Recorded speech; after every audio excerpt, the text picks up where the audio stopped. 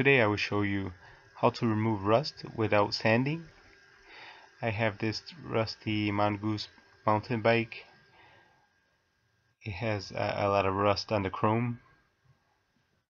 If I were to sand the chrome, it would ruin the finish, and that's not what I'm looking to do. You can see some heavy rust right there on the fork,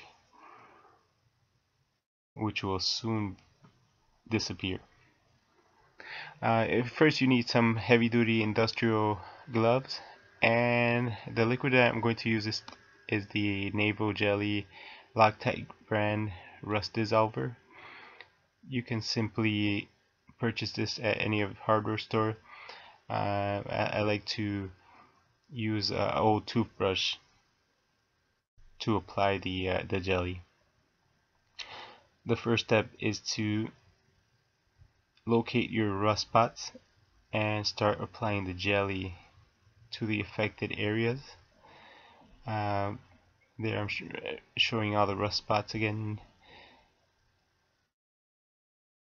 just so you can see the condition, the terrible condition that this bike is in.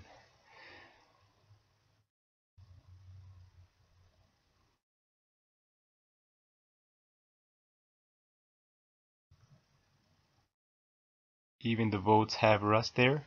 Handlebar has rust. It's a nice looking bike once the rust is gone, but in the current condition it just looks terrible. I have another video where I remove the bolts and just remove the rust from the bolts, but in this case I don't want to remove the bolts. I'm just going to apply the jelly. As you can see, I have a little bit of fast speed motion. Just apply it all over. Right now I'm just applying, not scrubbing too much, just mostly applying the jelly to the rust.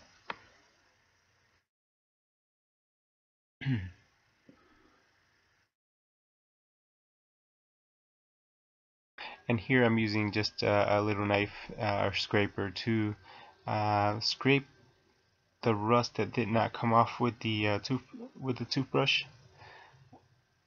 So with a little scraper it helps. As you can see, it's all coming off. This is about 20 minutes after I applied the jelly. As you can see, the rust just comes off with ease. This would take a long time if you had to sand it down. And now we just hose off the chemical, the jelly.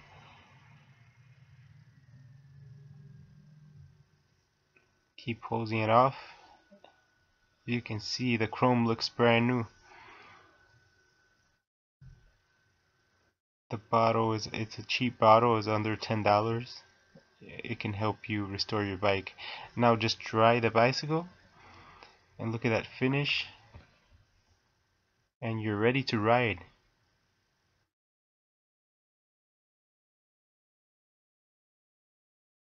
It has a nice gloss.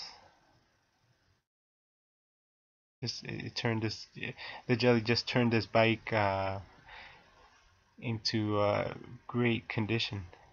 So if you like this video, please like and subscribe to my channel. Thanks for watching.